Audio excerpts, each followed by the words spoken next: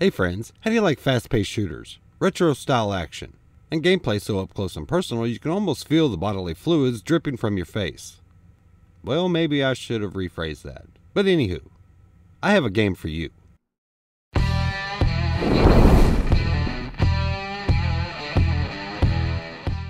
But before we dive in, don't forget to like and subscribe for future Axial GT content. It really does make YouTube think that I'm a better YouTuber than I really am. And for those that have actually followed what I do for a living, I'm out on the road today, so you won't get to see my ugly mug. Lucky you. With that out of the way, let's get started. Today is Prodeus, which for some reason people pronounce Prodeus, which isn't very scary or promote thoughts of action-packed gameplay. So no, it's Prodeus. That sounds better. Prodeus is the first-person shooter of old, reimagined using modern rendering techniques. It reaches the quality you expect from a AAA experience, while adhering to some aesthetic technical limits of older hardware. That's the Steam description. The game comes to us from Bounding Box Software and is published by Humble Games. From what I can find, Bounding Box Software is two guys on a mission, Mike and Jason, who wanted to mesh games like the original Doom, Quake, with little Duke Nukem, and bring that game to the modern era, but keep its retro feel. And to that end, I do applaud them, because that is exactly what they have done. And I have to say, they've actually done it really well. Prodeus entered early access on November 9th, 2020. Now this game is violent and gore-laden.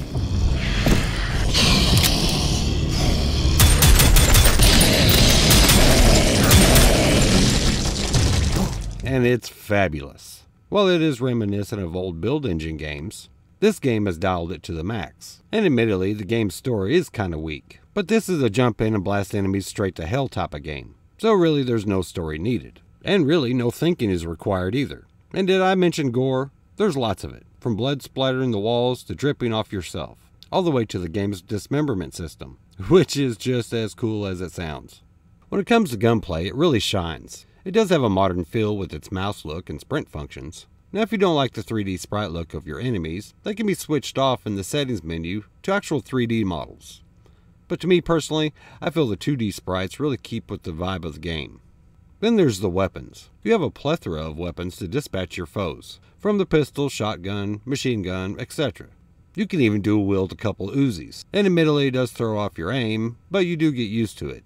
Oh, and I almost forgot about the autocannon, my favorite. And there's more. Now there are a few more weapons, but I don't want to ruin all the surprises.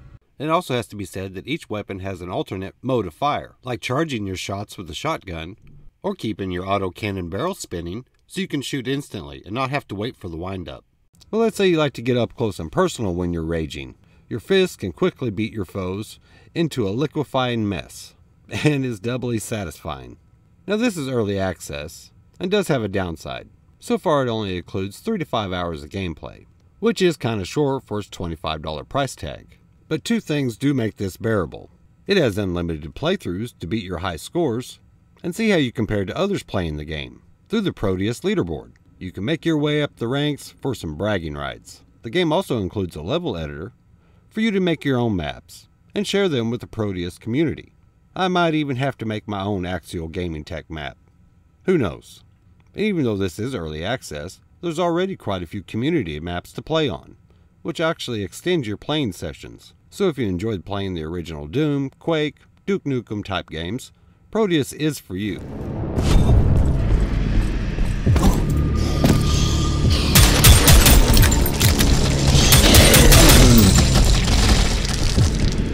Its fast-paced gameplay and gory liquefaction is a really fun time. Plus, since it's a Unity game, system specs are actually pretty low. For your minimum, you have Windows 7, a CPU at 2 GHz with 4 cores, 2 GB of memory, a GTX 580, or an AMD HD 7870, DirectX 9, and 4 GB of hard drive space. The recommended is still Windows 7, 3 GHz, 8-core CPU, 6 GB of memory, a GTX 1050 or an RX 560, DirectX 10, and the same amount of hard drive space. So needless to say, this game will play on a potato, which is a good thing.